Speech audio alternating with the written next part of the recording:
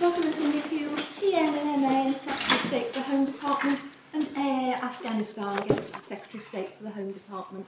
Lord Tilson will explain the judgment of the court. In recent years, many unaccompanied children from Afghanistan have entered the UK in the back of a lorry and claimed asylum. There are EU regulations which govern how asylum applicants, including unaccompanied children, are to be treated. There are 3 EU directives which together make up a code. These 3 appeals are unconnected, except that they all involve young Afghanis who came to the UK in the way I have described. They claimed asylum on the grounds that they were under threat from the Taliban, but their stories were disbelieved and their claims were dismissed. The appeals involve 2 questions of law regarding different aspects of the EU regulations. One aspect concerns the appeal process. The regulations require member states to ensure that applicants have, I quote, the right to an effective remedy before a court or tribunal against a decision taken on their application for asylum. Under the UK legislation, as it was at the time that we're concerned with, a person had a right of appeal against a refusal of permission to enter or remain in the UK, or against a decision to refuse to vary a person's permission to remain here, or a decision to remove them. Additionally, if an asylum applicant was refused asylum, but given permission to stay here for over a year, they had an immediate right of appeal against the refusal of asylum. In other words, they didn't have to wait until they were on the point of removal before issuing an appeal. But if they were given leave to remain for a year or less, there was no right of appeal until such time as an application to extend their leave was refused or a decision was taken to remove them.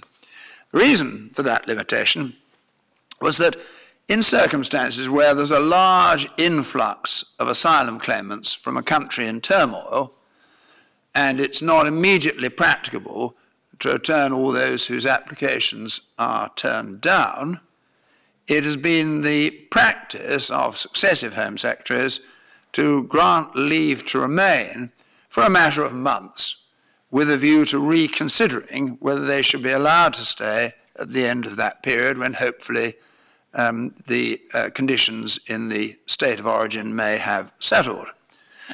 To allow an immediate right of appeal in those circumstances would run the risk of clogging up the appeal system at a time when it was unnecessary because the case was due to be reviewed shortly in any event. In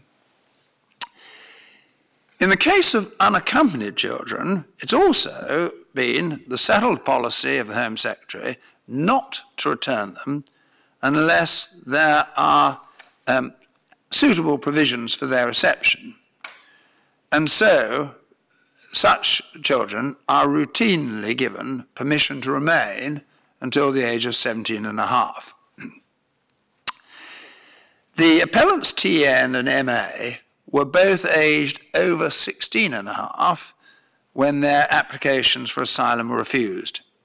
They were given leave to remain until 17 and a half, but because that was less than a year, they didn't have an immediate right of appeal. They say that they were therefore denied an effective remedy against the rejection of their asylum claim as required by the EU regulations. The Court of Appeal rejected that argument, and this court unanimously agrees with the Court of Appeal.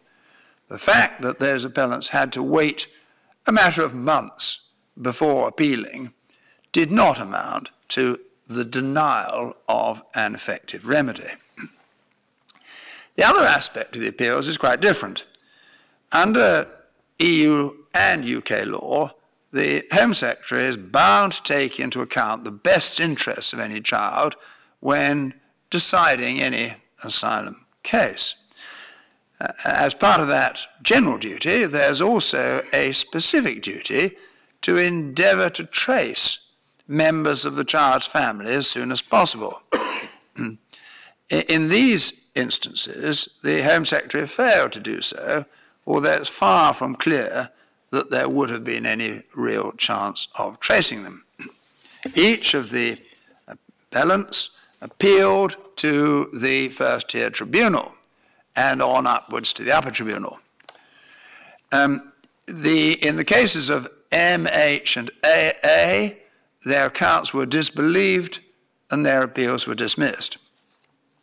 In the case of TN, the upper tribunal set aside the Home Secretary's decision because of the failure to use best endeavours to trace his family and sent the case back for re-decision by the Home Secretary, which is where it remains pending the decision of this court.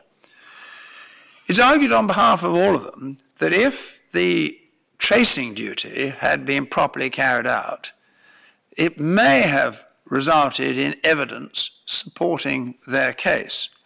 In these circumstances, it's said that the tribunal ought to have formed a presumption in their favour that their account was credible, unless it was plainly incapable of belief, and should therefore have allowed their appeals or made findings requiring the Home Secretary to give them unconditional leave to remain. This court unanimously rejects those arguments. The tribunals to which they appealed had to decide their appeals on the evidence which was before it. The appellants could have asked the tribunal for an adjournment in order for the Home Secretary to carry out her obligation in relation to tracing, but that didn't happen, and the tribunal had to decide the case on the evidence before it. The question for the tribunal was whether each appellant was entitled to asylum status, and it had no basis to start with a presumption either for or against them. If the evidence did not show that the appellant was entitled to asylum status, it would be wrong for the court to compel the Home Secretary to grant leave to remain as a sanction for her failure to endeavour to trace. On the evidence before the tribunals, they were amply justified in disbelieving the claims, and these appeals are therefore dismissed.